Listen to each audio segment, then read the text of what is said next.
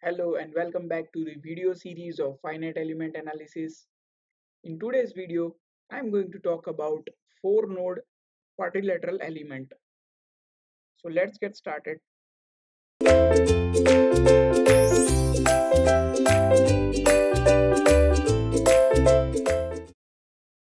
So in the previous videos, we have seen the analysis of constant strain triangle element. So in this video, we are going to see the constant strain quadrilateral element, which is for the 4-node. So let's start.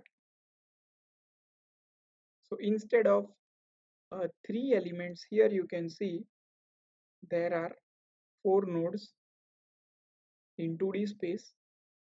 Node number 1, node number 2. So we are giving the numbers in the counterclockwise direction.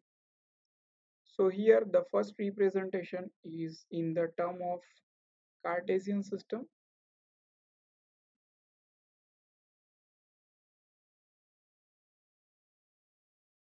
And here it is the representation of system in natural coordinate system.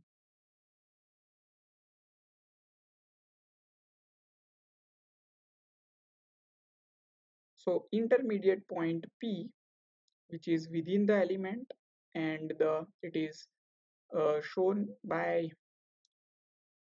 zeta and eta, where zeta and eta are the natural coordinates of this point P.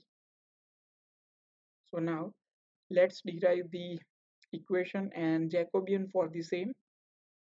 So first here you can see the vector Q is representing the total coordinates of all the elements, which starts from Q1, Q2 and up to Q8.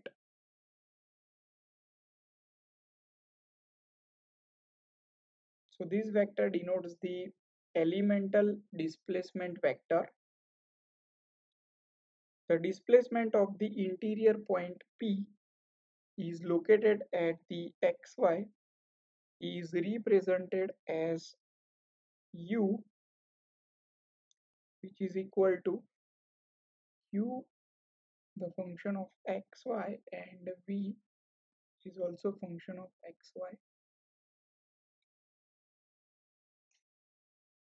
Now we are going to see the shape function. So the shape function on this element is defined as the zeta and eta coordinates in a square shape. So the Lagrange shape function, where the I equal to 1, 2 and 3, 4 are defined as n1, which is 1 at node number 1, and n1 is equal to 0 at node number 2, 3 and 4.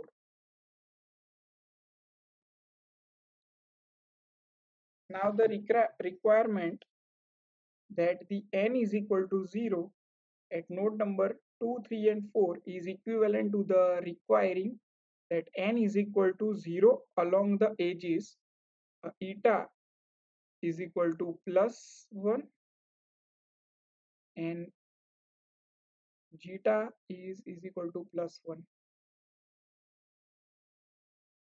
So n1 we need to write in the terms of zeta and eta. So n1 is equal to c minus 1 minus zeta and 1 minus eta, where the c is the constant.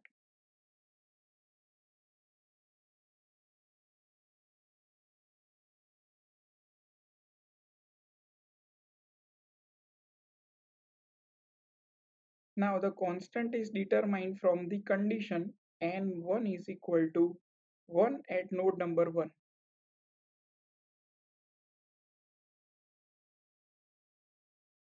So at node number 1, eta and zeta, both the values are -1. Here you can see in this node number 1. So putting all these value in this equation, n1, the constant value of c would be equal to 1 by 4. So putting all these values c, zeta and eta, we have an equation n1 is equal to 1 by 4, 1 minus zeta, 1 minus eta. So now let's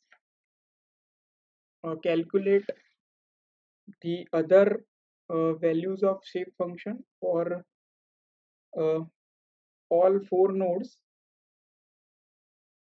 So n1 is 1 by 4, 1 minus eta and 1 minus zeta. So 1 by 4, 1 minus zeta and 1 minus eta. So same way we can calculate the n2 function, shape function, that is 1 by 4, 1 plus zeta, 1 minus zeta. For n3 it would be 1 by 4, 1 plus zeta and 1 plus eta. And for n4 it would be 1 by 4, 1 minus zeta and 1 plus zeta. So this compact representation can be represented as n of I 1 by 4, 1 plus eta I and 1 plus zeta I. Now we want to express the displacement field within the element in terms of nodal values. So if the u, which is representing the displacement components of a point located at zeta and eta, and the q which is having the dimension 8 cross 1 in the element displacement vector,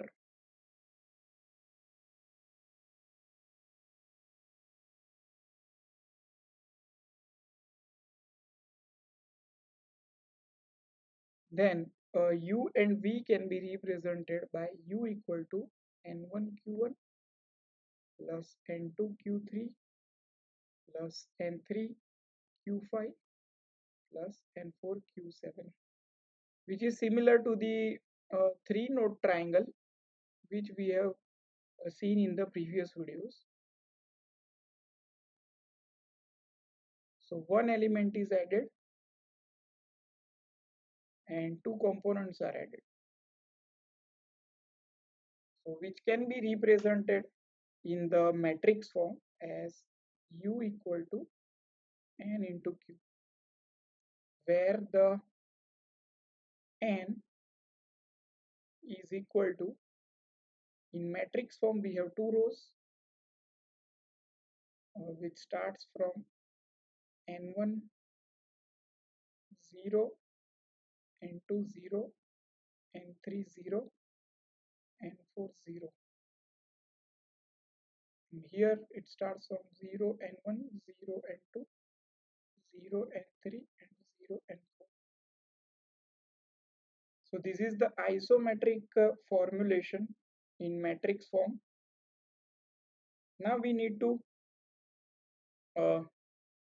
express these coordinates of the point within the element in terms of nodal coordinates. So we can write in terms of nodal coordinates.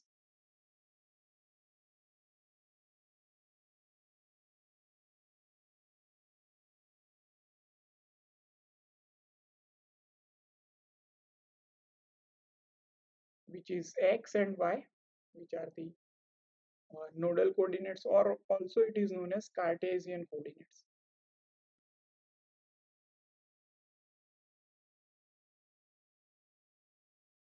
So it can be written as n1 x1, n2 x2, n3 x3, and n4 x4. Same for y, n1 y1, n2 y2, n3 y3, and n4 y4. Now, uh, as we have done the procedure earlier, we will follow. We will need to express the derivatives of the function in x and y coordinates in terms of eta and zeta. So here the function is of x and y, which can be represented as function x, which is function of eta and zeta, y again eta and zeta. Now rules of differentiation, applying the rules of differentiation. If we differentiate this first in terms of zeta with respect to zeta, so we get del f by del x, del x by del zeta, del f by del y, del y by del zeta. Same with respect to eta now. So del f by del x by del eta, plus del f by del y and del y by del eta. Or this can be represented in terms of Jacobian. So del f by del zeta, del f by del eta is equal to Jacobian into del f by del x and del f by del y. So here the Jacobian J is equal to del x by del zeta, del y by del zeta, del x by del eta, and del y by del eta. So this is my Jacobian equation for the quadrilateral element.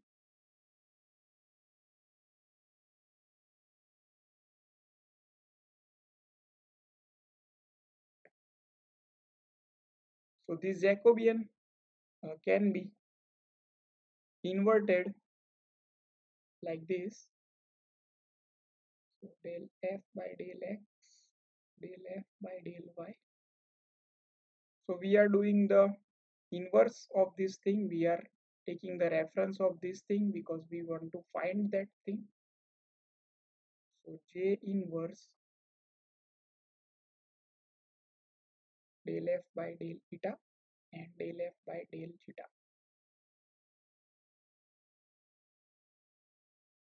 So instead of inverse, we can write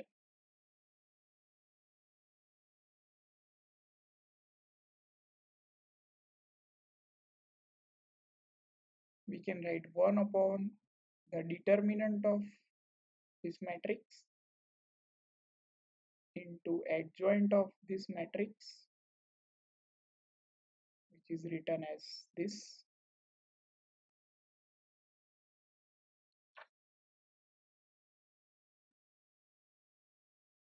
into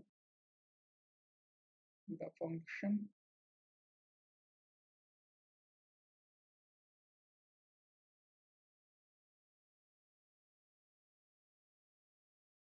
so this is our relation between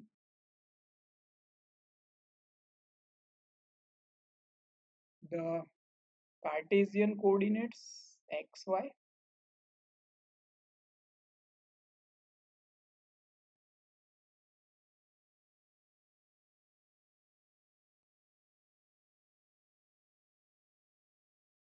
and the natural coordinates, which are zeta and eta.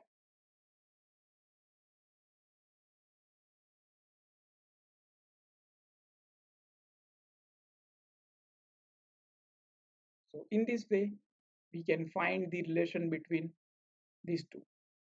So hope you find it useful. Thank you.